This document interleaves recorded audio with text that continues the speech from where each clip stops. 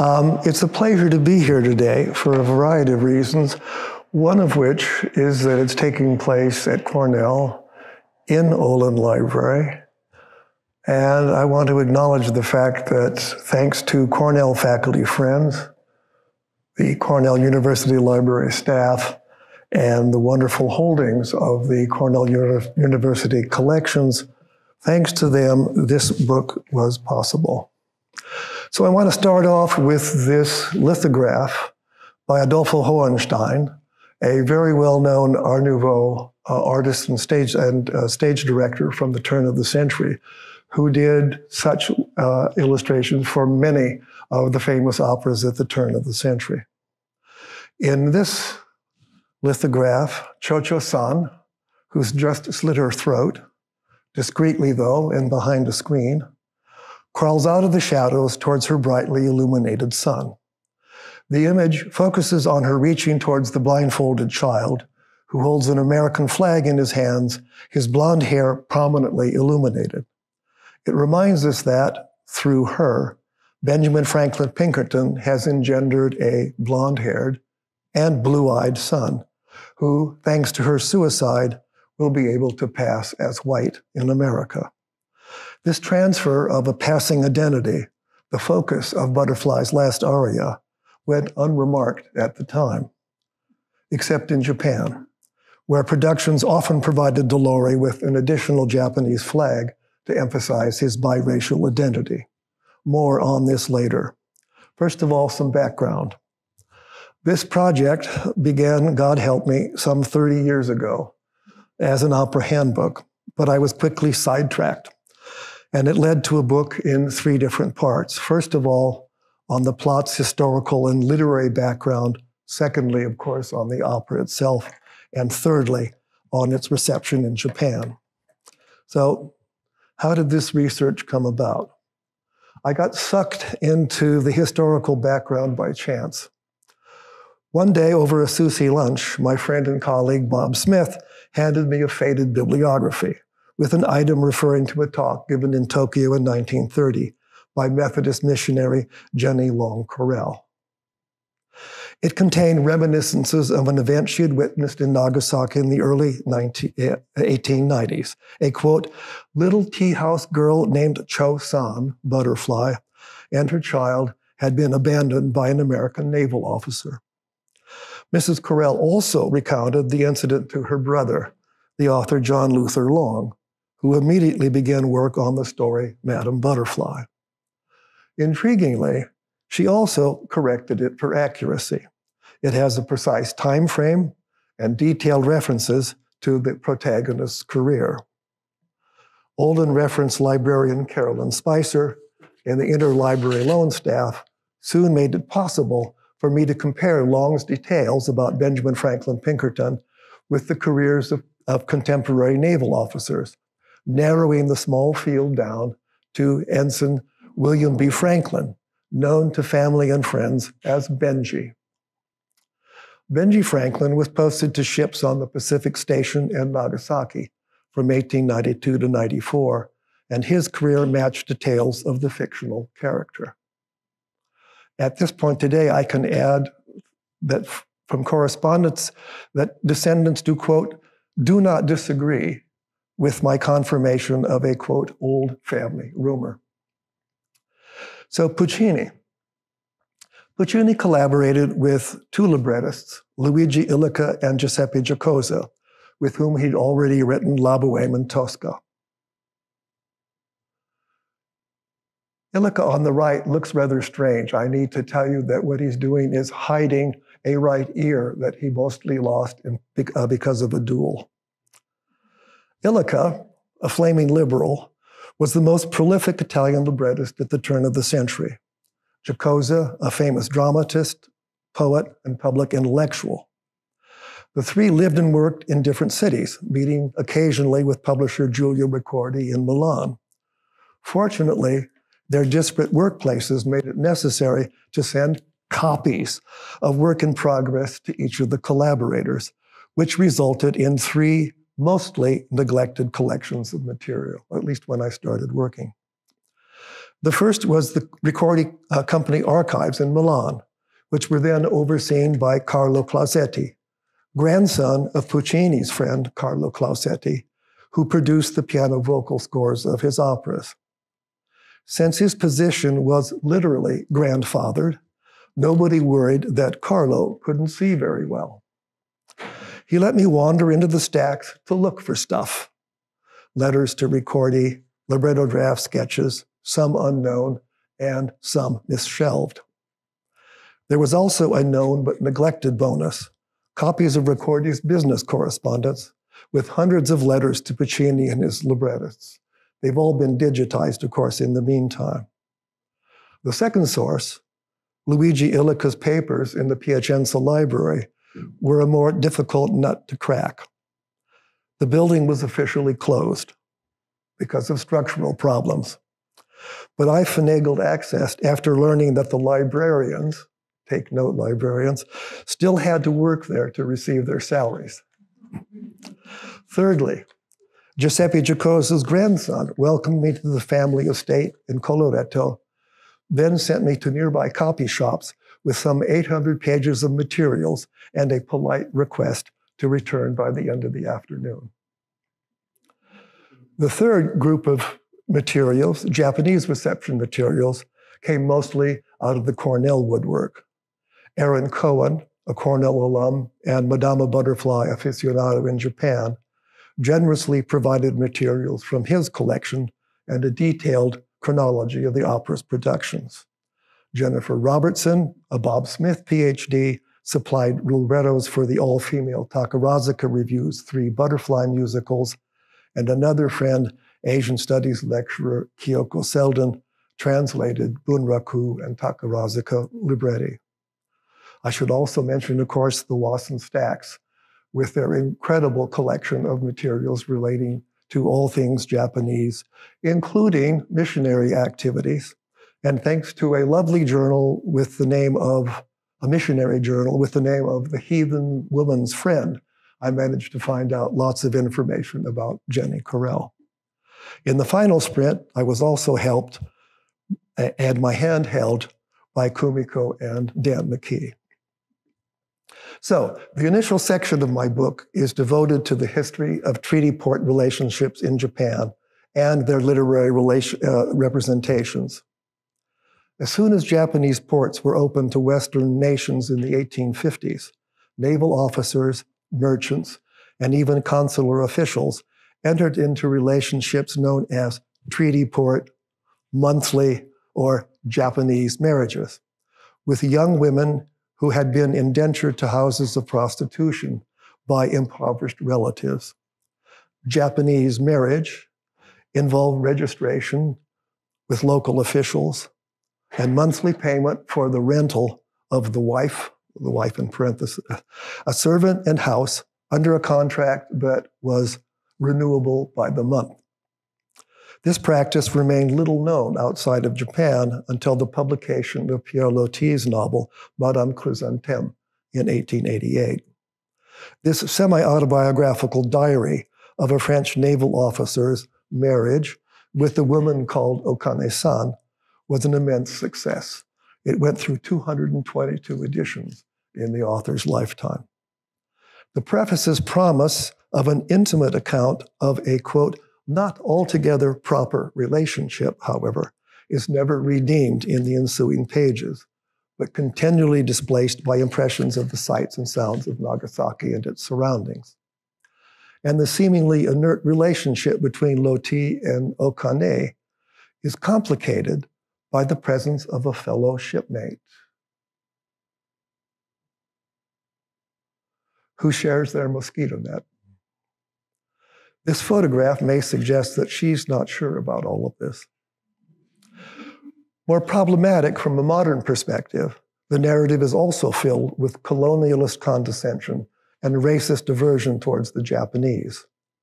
Puccini's librettists would later put derogatory comments by Loti in the mouth of their unsympathetic protagonist, Benjamin Franklin Pinkerton. The next literary representation, John Luther Long's story, Madama Butterfly, from 1898. has been called a spin-off or even a plagiarism of Loti's novel, since it also begins on a Navy ship approaching Japan, also with a discussion between the hero and a fellow naval officer about trying out a Japanese marriage. Long's story, however, is deliberately antagonistic. Pinkerton's shipmate, a doctor, pointedly warns that a Japanese marriage is, quote, not my prescription. The narratives focus on Pinkerton's whimsical attempt to make Cho-Cho-san into a, as he puts it, American refinement of a Japanese product, presents her as a tragic victim of his colonialist sexual exploitation, alienated from her ethnic roots and imperfectly westernized. So to Puccini. In theory, the genesis of Madame Butterfly involved Illica drafting a scenario and preliminary libretto, the poet Giacomo revising it, especially the arias, and Puccini setting it to music. This didn't work out in practice, and their collaboration was rent by intense disagreement and temporary breakups. Puccini seems to have been unusually dependent on his librettists for texts to stimulate musical ideas. Here's how Illica described their meetings. Real combats, where entire acts were torn to pieces right then and there, scene upon scene sacrificed, ideas repudiated that were beautiful and brilliant the moment before, and so in 1 minute, the long and difficult labor of months was destroyed. He then talks about the other participants and comes to Puccini. After every session, Puccini had to run to the manicurist to have his fingernails redone. He bit them all the way down to the bone. Fun. So Puccini discovered what he would refer to as the comedy of Madame Butterfly, a one-act play by David Belasco in June 1900 in London. Cho-Cho-san's failed acculturation is characterized by a nearly incomprehensible diction. And I'm not going to try to read this. And I'd be very happy if someone could tell me exactly what, in the next to the last line, the word recomlec is supposed to mean. Unfortunately for Puccini, Belasco demanded exorbitant royalties for the rights to this play, and the negotiations dragged on for 10 months. In the meantime, the desperate composer asked Illica to draft a libretto based on Long's story instead. It had to be translated twice in attempts to, quote, make the author's intentions clear. Illica drafted a libretto for Act 1 that brought the American and then the Japanese principles together for a wedding, as in the finished opera. It was followed by an act that alternated between Butterfly's house and the American consulate. Here's Illica's sketch for the consulate. As you can see, it's pretentious but empty. Consul Sharpless receives letters addressed to the British American ambassador, addressed as top secret, with requests for postage stamps and chrysanthemum seeds. Illica drew special attention to the consulate scene as an opportunity for the comedy of Butterfly's failed acculturation. Note, he said, that one can take advantage of the villa furnished in European style for some small details to embarrass Butterfly. This type of humor reflects the contemporary obsession with the intermingling of different cultures and races, with the thought that the encounter between West and East can be comic because inferior and non-Western races can never successfully assimilate Western modes of behavior, but only imitate them, often incorrectly and thus comically. The arrival of Belasco's play precipitated the first of many crises that were to impede the progress in the next 2 years, as Illica first had to rewrite scenes that Puccini now wanted to be based on Belasco's comedy. The team was further slowed by Giacomo's time-consuming revisions, a quest often put aside because of his other activities, and severe asthma attacks, of which he died in 1906, and most especially by Puccini's never-ending requests for further revisions. Puccini was finally able to begin composing in the spring of 1902. His search for appropriate Japanese music coincided with kabuki performances in Milan by the Imperial Japanese Theatrical Company featuring actress Sadayako, who had been a smash hit at the 1900 Paris Universal Exhibition and was now returning for a European tour. Here, Puccini obtained a collection of Japanese popular music, which contained many of the melodies he used in Madama Butterfly. The most important citations in the opera, however, the melody for Butterfly's entrance and first aria, and the motif of her father's suicide, are taken from a Chinese music box produced for export to the West. This suggests that Puccini was aiming for a more generally exotic or oriental sound, something also true of the libretto, as revealed by his scrawled command on one of Giacomo's drafts, insisting that the poet orientalize the diction. You don't often catch them in the act when they're orientalizing. As many of you know, the premiere of Madame Butterfly at La Scala on February 17th resulted in one of the most notorious failures in the history of opera. The performance was constantly interrupted by kibitzing and catcalls from the gallery, and it ended up in glacial silence. The opera was withdrawn the next day and quickly revised for a second performance at Brescia in May, and it was a triumphant success. It was revised twice more for American and French premieres in 1906, at which point economic necessity forced Ricordi to produce a temporary orchestral score. It was never replaced. Puccini continued to add, delete, and reinstate deletions almost until his death. As a result, Madama Butterfly remains a set of options rather than an opera, as you'll soon see. So to the opera itself, Madama Butterfly, of course, is the central focus of the book. Because of copyright restrictions, I'm not allowed to illustrate this recorded chat with copyrighted musical recordings. And I guarantee that you don't want to hear me sing.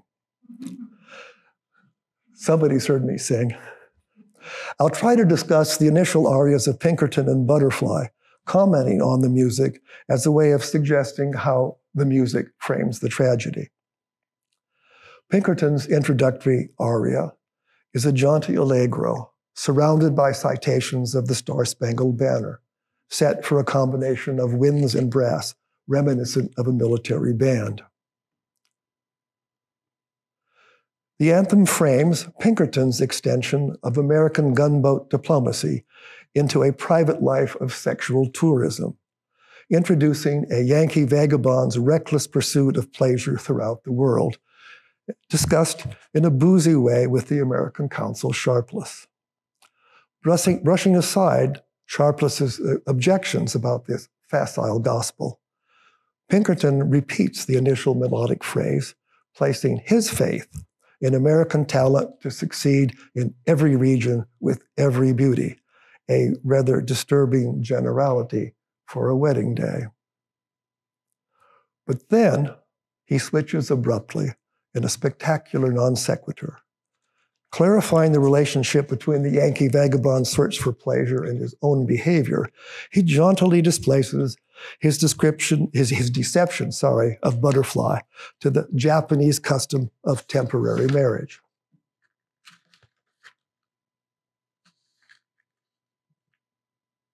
I can escape every month.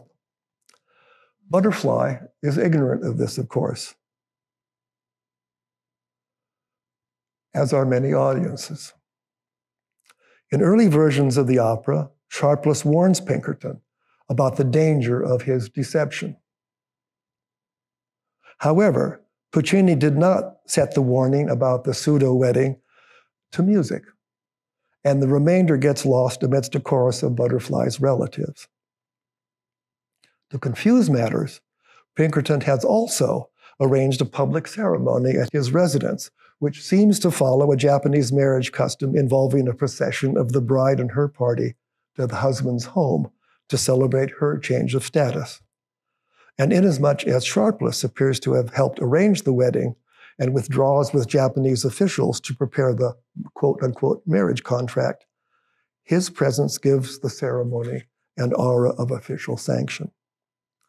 And Butterfly believes it. A conversation with Sharpless on her arrival has already revealed details about her background, her name and age, 15, the suicide of her samurai father, and the impoverishment of her family that have forced her to become a geisha, that is, in this case, a temporary wife. In the meantime, though, she's fallen in love with Pinkerton. Alone with him, the moments before the wedding, she envisions her future as his wife in the aria Io seguo il mio destino. The complex and conflicted nature of her characterization led Puccini and his team to numerous changes during the initial history of the opera. Don't freak out, please. This is a synoptic rendition of her aria. The first passage in brackets, "You spent 100 yen for me," was deleted for the 1906 French performance. The statement, "It is my destiny," was deleted for the second performance. "In the same church on my knees with you" wasn't orchestrated until 1906. And finally, the passage ends in green asterisks, a very important one, was deleted after the second performance at Brescia.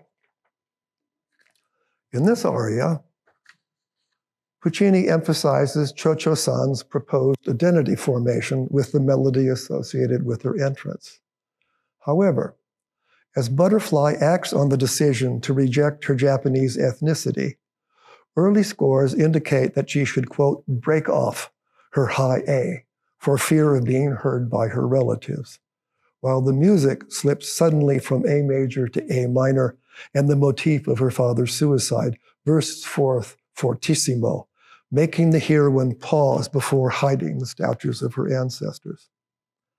You miss a lot if you don't read or perform the early versions of the score. And I know of no soprano willing to break off that high note to underscore this moment. Butterfly's truncated aria about her desired identity and its interruption by the motif of her father's suicide vividly exemplify the opera's implicit opposition between East and West, also suggesting that this conflict is being fought within Cho-Cho-san herself. The suicide motif implies here that the heroine's essential nature as a Japanese woman, dominated by forces of patriarchy and religion, will interfere with, indeed prevent, her coveted identity as an American wife. In spite of the desire to cast off her native ethnicity and construct a new existence as Mrs. Pinkerton, Butterfly seems destined to remain inescapably her father's daughter and inescapably Japanese. Act 2 of the opera traces the consequences of Pinkerton's deception, focusing on Butterfly's delusion. And this is where the disparate but complementary contributions of Illica and Giacosa come into play. Their dialogic construction of Cho-Cho-san's dilemma is both sadistic and empathetic. To start with Illica. Illica followed Belasco's comedy in endowing her with an infantilizing Japanese identity. She welcomed Sharpless to her American house, but he's forced to sit down grotesquely on a cushion because there are no chairs. She offers him a pipe to smoke, identified in early versions as an opium pipe.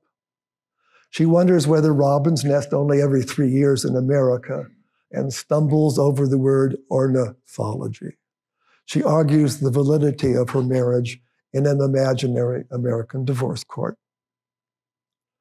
Giacosa, who was noted for his psychologically intense dramas, added to this the emotional interiority necessary for an operatic heroine with the arias Un bel dì, Che tua madre, and the final suicide scene, which Illica had largely left wordless.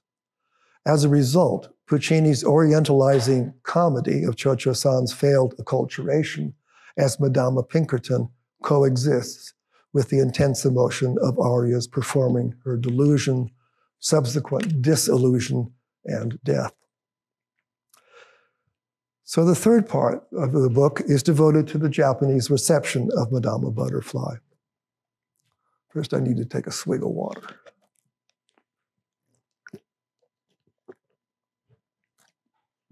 Let me introduce the first Japanese person to become acquainted with Puccini's opera. Hisako Oyama, wife of the Japanese ambassador to Italy, played Japanese music for Puccini in the late summer of 1902. A letter by the composer describes her as a, quote, very intelligent and sympathetically ugly person who played, quote, native songs for him. A Japanese description would have probably been somewhat different. Baroness Hisako Oyama was a gifted musician, proficient in singing nagauta as well as playing the koto, that is to say, a repertoire very different from simple native songs. As an official representative of a modern westernized Japan, she didn't hesitate to criticize the orientalizing representation of the opera. Puccini's letter mentions her objections to inappropriate Japanese names, including the garbled deities in Suzuki's prayer at the beginning of Act 2. Corrections in green. The prayer itself, though, also contains more embarrassing mistakes. Butterfly kneels in front of a Buddha, but she prays to Shinto divinities. Puccini also set this prayer to Takayama, a native song about viewing blossoming cucumbers and eggplants from a high mountain. And he slowed the tempo down drastically to imply that the repetitious alien ritual gives Suzuki a headache. Puccini, of course, ignored Hisako Oyama's suggestions. Her grandson, Paul Sawada, who, by the way, received a Cornell MA in 1952, informed me that Puccini's use of vulgar songs explains why she refused to attend the premiere of Madama Butterfly at La Scala.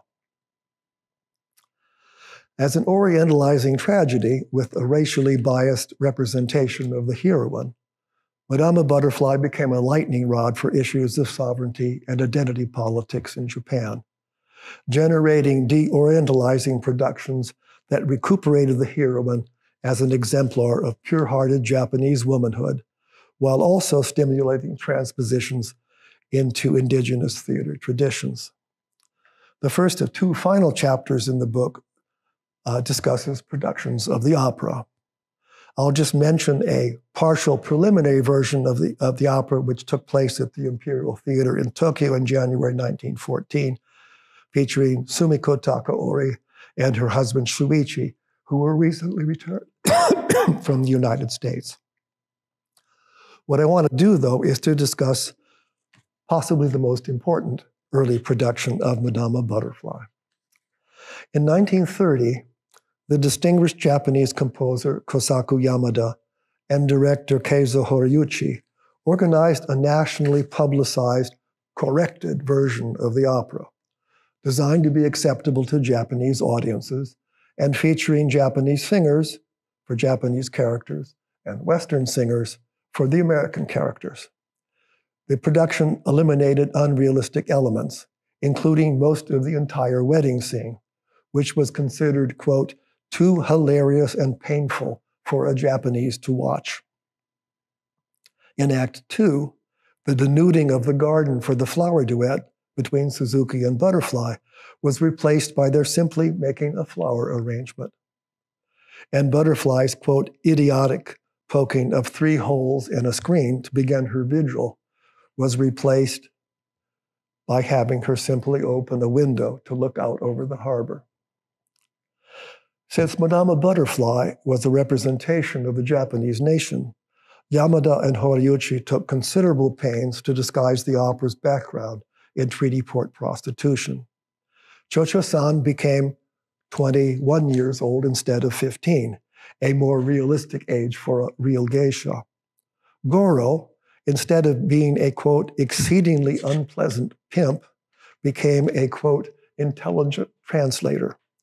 And all references to payment for Cho-Cho-san were eliminated. The wedding ceremony was reduced to having Goro simply inform Pinkerton that the guests, quote, will greet you and say words of blessing, implying that they're already legitimately married. The replacement of a contractual relationship with Pinkerton by a pre-existing love interest had important consequences for the heroine's characterization, as the opera's hints of delusional belief in her marriage disappeared. One could say that the production transposed Puccini's orientalizing tragedy into a domestic conflict fraught by cultural difference.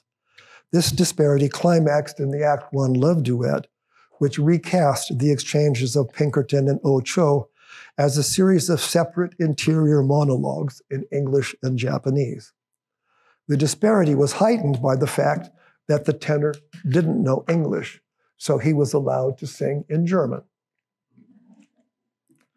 This attempt at cultural verisimilitude, however, also broached some interesting problems of historicity. Although Puccini's score locates the action in the present day, that is 1904, playbills place the time of the action at about 1885, the year Pierre Loti was stationed at Nagasaki. And a stagehand's essay reveals that the production team decided to portray a time about 1887, the publication year of Madame Chrysantheme. In essence, this suggests that the Japanese production was also an implicit palimpsest or overwrite or erasure of the Western narrative of treaty port marriage introduced by Pierre Loti and John Luther Long. My final chapter on transpositions of Madama Butterfly into Japanese theater genres focuses on three productions. A 1931 all-female Takarazuka review, a concise Madama Butterfly, which updated the tragedy to the xenophobic atmosphere of Showa cultural politics. Then, a 1956 Bunraku puppet play replaced Puccini's orchestra by the traditional Bunraku shamisen accompaniment. And it recuperated Butterfly in the tradition of a classical Japanese lover's tragedy. She is an uncompromising figure of tragic stature, pursuing a dream of deluded passion.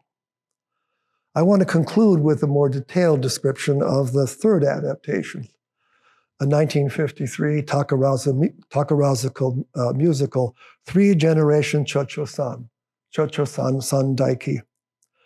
The action is pointedly heterochronic, alternating between the Nagasaki of the opera and the present, and interlacing the tragedies of Cho-Cho-san and the atomic bomb with a sophisticated use of scenes on stage and before the curtain, and music from time periods spanning more than half a century. It opens in post-A-bomb Nagasaki, where an elderly woman named Kiyo is sweeping leaves under a cherry tree in full bloom. Michi, a young Japanese-American tourist, has come to see where her grandmother lived. Spoiler alert, their grandmother and granddaughter. Kiyo tells Michi a story of long ago. A series of flashbacks introduce us to Joey, the adult son of Butterfly and Pinkerton, who sails to Nagasaki as, yes, a US Navy officer seeking to recover his Japanese heritage. Joey meets Kiyo and they fall in love, promising not to be like Pinkerton and Cho-Cho-san. In order to rescue Kiyo from becoming the concubine of a Chinese businessman, they attempt to flee to Tokyo, but are separated by nationalists celebrating Japan's victory over Russia in 1905. But Joey manages to return 12 years later, looking for Kiyo, and he encounters a Eurasian girl named Mio who's being bullied as a half-breed. And this enables him to recognize his daughter and be reunited with Kyo. But Joey is called to duty in World War I and wounded in action. He hobbles back to Japan in 1923, where the lovers are reunited, but again separated by the Great Kanto earthquake. Joey manages to escape back to the United States with his daughter, where she becomes the mother of Michi, the young tourist in the opening scene. Michi identifies herself to Kyo as Joey comes on the scene, and she reunites her grandparents. They drop their canes and limp haltingly towards each other in tears. The cherry trees are still in full blossom. That's it. I'm delighted to report that two younger friends and colleagues, Naomi Matsumoto of the University of London and Kunio Hara of the University of South Carolina, are currently engaged in monographs about the large repertory of Japanese and Japanese-American productions and adaptations of Madama Butterfly, an opera, it seems, that really never will be finished. Thank you for your attention.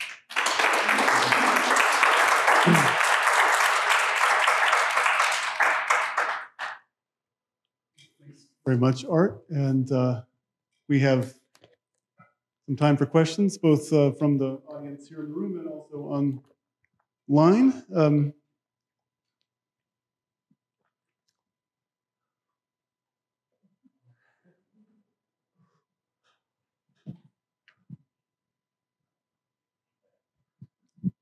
Art, I thank you so much. I really enjoyed your talk.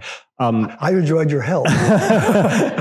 Could you give us some more details about Japanese sources, musical sources for the opera? I mean, what types of pieces, what was vulgar about them, how those played into the sort of, I'll say, the kind of Western view of the opera versus the Japanese ideas about it, or at least about the story. He was desperate to find some Japanese music in order to give the orchestration an exotic sound. And he would complain for several months about the fact that he couldn't find any stuff that was any good or very interesting. Because at that time, this would have been 1902, there were very few European publications of Japanese music. Sadayako had performed in 1900, and in fact, some of her repertoire had been recorded on cylinders in Berlin in that year, and Puccini heard her.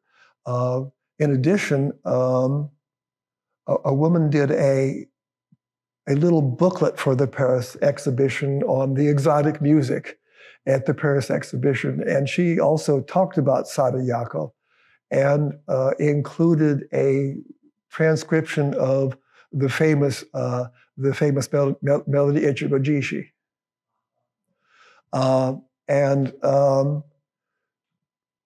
Puccini heard her. She actually sang that in the kabuki performance that Puccini attended in May of 1902. The cylinder recording of her singing Ichigo Jishi is excellent. So one that can actually compare what Puccini said with what she sang. But the interesting thing is that he didn't transcribe what she had sung. He used the melody from that book of Japanese popular melodies that he apparently obtained at the performance of Sadayako. Do you know what sort of tradition Sadayako came from? I mean, it wouldn't have been kabuki because that's all male. So I'm just curious. It's been extensively written about. I'm not really competent to talk about, how to put it, Baudelaire's adaptations of kabuki drama. I mean, one reason being that they performed in Japanese, so of course no European audiences could understand them. So what they had to do was to drastically reduce these dramas to basically violent actions, which always culminated in suicide scenes, which really just fascinated European audiences. They just kept raving about that. So, I mean, obviously Puccini's opera had to end with the suicide scene. And one of the interesting things about that is that in the early version of Madama Butterfly, Puccini had a whole act set at the American consulate, and he eliminated it because he wanted the action to move more efficaciously and quickly to the final suicide. And the words that he uses to describe the reason he wants this to be efficient and quick are almost exact quotations of newspaper reviews of Sadayako's suicides.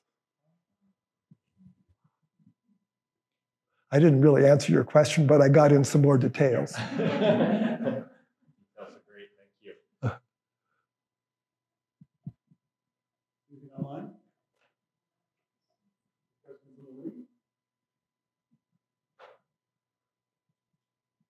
Yes. What version would we see at the Metropolitan Opera? The most recent one I saw was Okay. the Poets.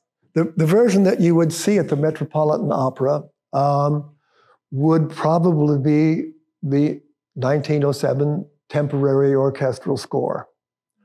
One of the things that's by far the most common version performed. One of the interesting things, though, is that recently there have been attempts to produce both the catastrophic La Scala version and the Brescia revised version. The problem here is that people don't really quite know what the score is, if you pardon the expression, because the La Scala score was published months in advance of the actual performance, because the singers and the orchestra had to have something to rehearse from. So we don't really know what was actually performed at La Scala. We do know what Puccini eliminated, which was a very large number of measures involving Butterfly's relatives, which critics said sounded too close to musical comedy, like the Mikado.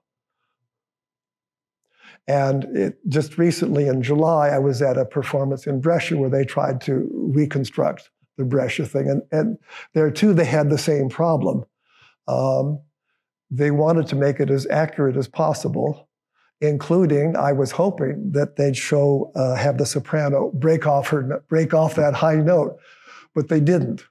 And in fact, there was a running argument between the director, the orchestra director, who wanted to do what they could figure out about the Brescia performance.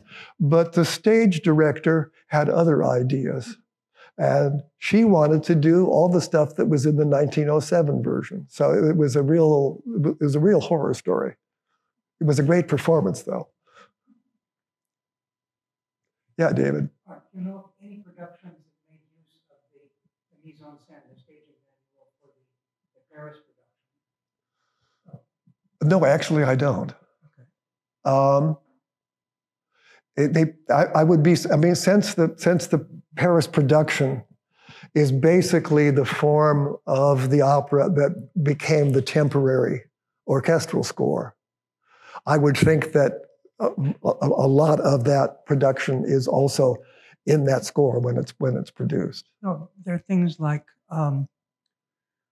she has a portrait of Pinkerton on her Buddha altar, and she kisses it. This is before the suicide. She kisses it and so on, and that's kind of shocking. She still loves the guy. That's kind of hard to explain. I just wondered. She deifies him. Yeah. But I'm just wondering if anybody had ever tried to use readings like that from that stage manual. I don't know. Okay. Frankly.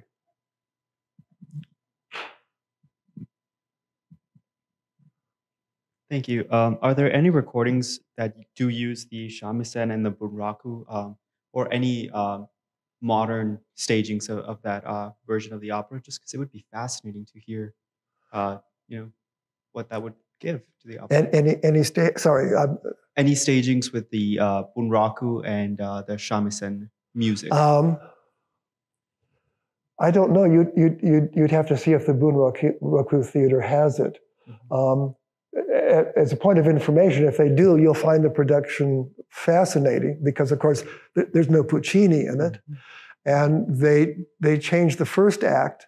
They reduced it to a 10-minute pantomime of Pinkerton and Butterfly parting, accompanied by a violinist from a local orchestra playing Auld Lang Syne on a violin. It would be interesting to see. I suspect, well, I don't know, that's 56. I don't know if they were actually filming their productions then. You can write to them, they're very friendly. In contrast to Takarazuka, which is very secretive about their stuff. They claim that they don't have a score. And I think it's wonderful. I think it should be revived. It's one of the most intriguing things I've ever come to terms with in my entire scholarly career. Yeah, it sounds really intriguing. Yeah. Welcome and thank you, Art. Thank you.